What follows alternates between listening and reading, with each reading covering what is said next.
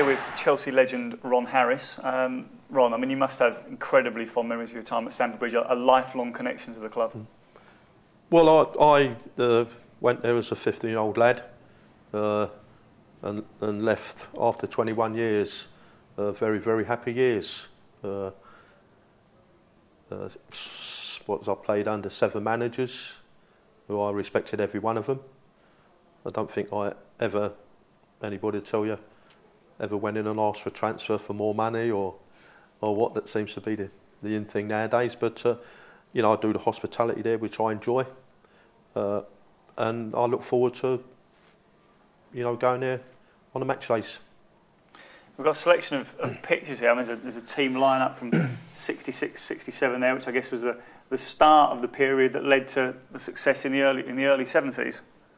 Yeah, that would have Ken Shallow would have been the manager. He's in the background. There's 9 of those players there that appeared in the 1970 Cup final, and some that played in the 66, 67 one.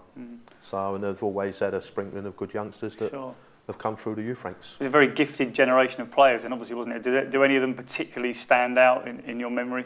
Well, I've always said to people, and everybody has a different opinion, but I think the most gifted player that I played with in my time at Chelsea Football Club is Peter Osgood. I think he's so well respected by the Chelsea supporters. You know, great lad. Unfortunately, died back just over 3 years ago, and I think a great player. You mentioned the 1970 FA Cup win. Obviously, the season after you won the Cup Winners' Cup. Yeah. Were they the highlights of your time at Stamford Bridge?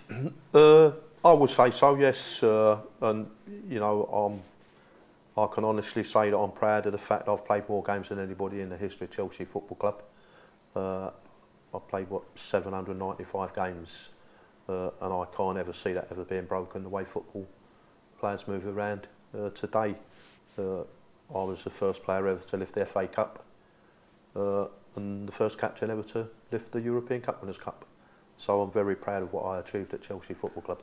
As you say, you were the captain of both of those sides. We've got pictures of you here with the cup. There's a shot of you collecting the cup and a slightly strange shot of you in a photographic booth with the cup. Ron, what was going on there? Well, I think what happened there is that my first son was born the day after the replay.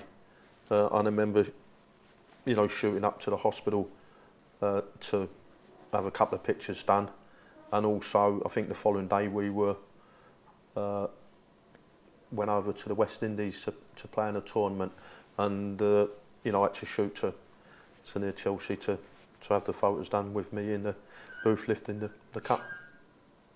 People talk about, I mean, it's a very famous, some would say infamous game, that 70 Cup final. I think it's been shown to a couple of modern day referees, and they say there'd be 13 bookings and half a dozen sendings off. Did it feel like that at the time? Obviously, Chelsea leads an intense rivalry. Well, I think it's always been, you know, I think they were 2 great sides, very, very competitive. I've said to people that I think we had 3 exceptional players in my side at Chelsea: Peter Osgood, Alan Hudson and Charlie Cook. When it got a bit tough, you could roll up your sleeves and look after yourself. I think, you know, people have gone on record saying it's the most fearsome cup tie they've ever seen, and I've had, you know, referees that have looked at it and said they'd have been lucky if there'd have been about 4 players a side. But that's the way football was. Well, I don't say the way football was. That's the sort of games you played, and you know, over the 2, I think we was fortunate in the first game to come away with a draw. But as soon as Peter Osgood equalised after 70 minutes, I think that, you know, they seemed to get a bit deflated, Leeds, and I think it was just a matter of time before we went and scored the second goal. There's a wonderful picture there of you. How was the singing voices? That's you guys doing Lewis the Colour, I believe. Number 3 in the charts. Yeah, we had a good time. That was taken at a studios at Highbury. Had a few drinks to get us in the right frame of mind singing, and yeah, it was good. And as I say, it reached number 3 in the charts, and at least I can turn around and say I've sung on Top of the Pops. There's a lovely photograph there of yourself with Keith Weller with the cup. Fantastic shirt Keith's sporting there. Yeah, a bit of a character, Keith. Sadly died a few years ago, but he played in the game in Athens, and yeah, he was a good lad, Keith. good lad, good player.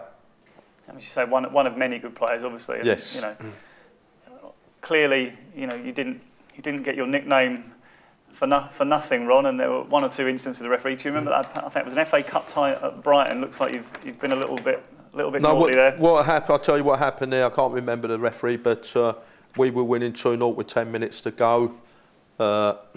We conceded a free kick on the edge of the box, and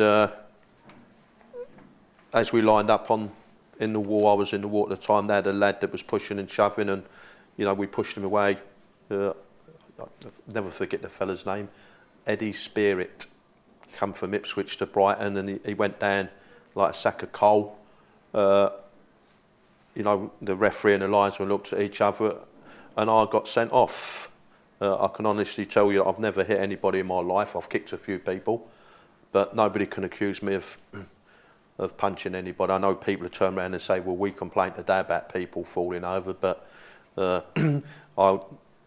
years ago, I went up before the FA and got banned for 3 matches, and you could appeal against the sentence, and I appealed, and they have like an independent. They have a fella from the FA, Stan Cullis, the old Wolves fella, represented me, and they had a fella builder called George Waits, was a big building fella, and they brought all the evidence in, and